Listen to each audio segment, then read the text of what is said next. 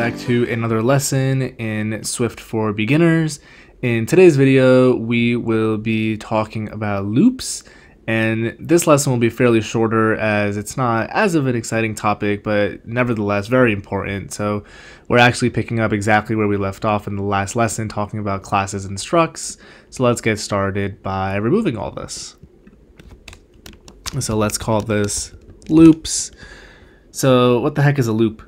So a loop, as it kind of is signified by the name of loop, is the task of going over a particular operation multiple times, and you're kind of going in loops, right? And you're doing something over and over. And what that actually means is, let's say you have a collection of numbers. Let's say you grouped a bunch of numbers together. Let's say 1, 2, 3, 4, and 5. And what you want to do is, for each of those numbers, you want to multiply it by 2, right? So in theory, you could just pull out every single number and be like, okay, this times 2 and this times 2. But what happens if you have a collection of 2 million numbers? You're going to have as many lines of code as many numbers as you have. So for that, we use loops. And there's a couple different types of loops, and I want to go over two particular loops in this lesson that are very common. And the first one is for in, and the other one is a while loop. So we're going to stick with our example of having a collection of multiple numbers, and we're going to use an array for this. And if you don't know what an array is, that's totally fine. We're going to be covering it in a later lesson, but I want you to focus on loops for this lesson's sake.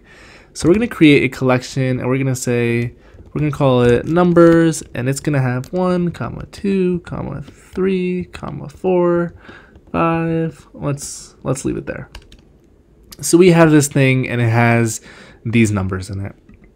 So now, what we haven't used thus far is a print statement. So whenever you do a print, let's say we do a print of test, down here in this is called your console, you'll get whatever you print out. And it's super important and helpful to like test out when you're actually developing an app, and also just for the sake of seeing in like a playground and learning as what we're doing here. So we're going to be using this print statement. So I just wanted to kind of introduce the concept of printing. So let's start off with a for in loop. So what a for in loop does is it says for nth element in your loop, do something. So what that means is, in our numbers situation, for each of the things in here, for that iteration of the loop, do something. And it'll go over every element in the collection. So what does it actually look like? For thing in numbers, do something.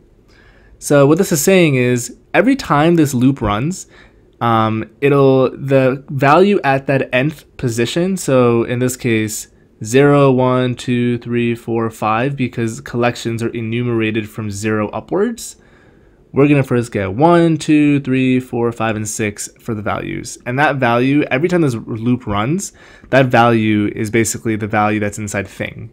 And where did I get this thing from? In a for in, you can name this whatever you want. This is your variable. So the first time this loop runs, it's a 1, the next time thing is a 2, then a 3, so on and so forth. So what we want to do in here is we want to multiply whatever thing is, which is a number, by 2 and print it out. So we're going to say let result equal thing times 2, and we're going to print out result. So if we look down here, we basically now, via these few lines of code, we're able to loop over every single thing inside of this collection of numbers, multiply it by 2 for each of the numbers, and print it out. So this loop ran a total of 1, 2, 3, 4, 5, and 6 times.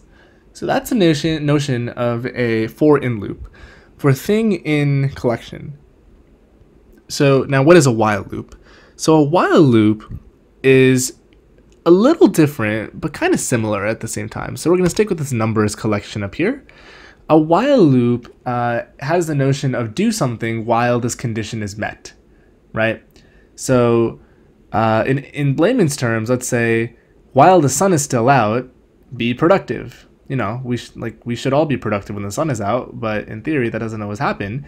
But to prove my point, rather, let's use an example. So we have this this thing of numbers here, right? Let's create a variable and let's call it x, and let's say it equals 0. What we can do here is we can say while x is less than 3, print, we can say the current, rather, let's not even use this number for the while loop example, but while x is less than 3, and notice x starts off at 0, let's print called.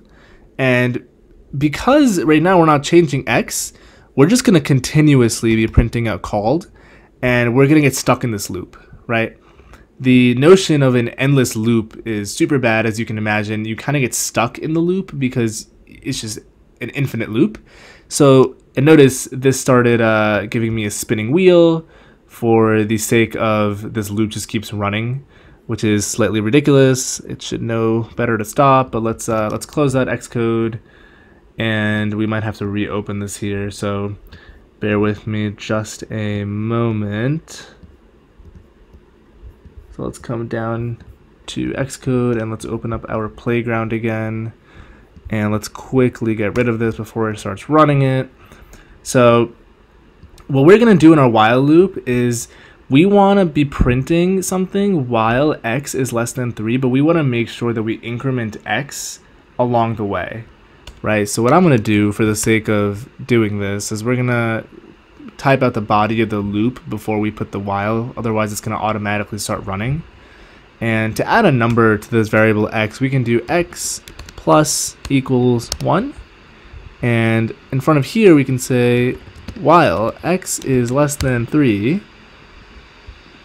we want to do something, and we want to print out this thing called test. And if we come down here, we can see that we have test printed out 3 times, because the first time x is 0, cool, it'll run. The second time x is 1, and the third time x is 2, and then the next time x becomes 3. And the while loop goes, is 3 less than 3? It's not. So we're just not going to go in here. Now if we make this, if 3 is less than or equal to, rather is if x is less than or equal to 3, notice it prints out a 4th test here. And I guess to prove my point that it's also printing out unique kind of loops, instead of printing out test, let's print out x. And we'll see how every time x changes and it prints out only that many instances, it only loops over itself until this condition is met. So while whatever the statement here is true, do this block.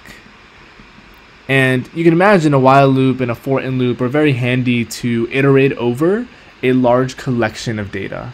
So let's say you want to go over, let's say like a list of messages, and you want, for each message you want to delete the message. Instead of kind of going one by one, you might just do a for in loop for message in all messages and perform a delete function on each message. And that's kind of a practical example of how a loop can come in handy. And there's, of course, many other ways, and we'll definitely be encountering them along our way in our entire course. So that being said, I want to wrap up the lesson here. A little bit shorter of a lesson today. I hope you enjoyed it. I hope you get an idea of what loops are, how handy they can be, what their practical application is. Please do leave a like if you learned something, if you found this video helpful. Leave a comment. Let's start a discussion if you need help with any of this. I'd be more than happy to help you guys out. And I will see you guys in the next lesson.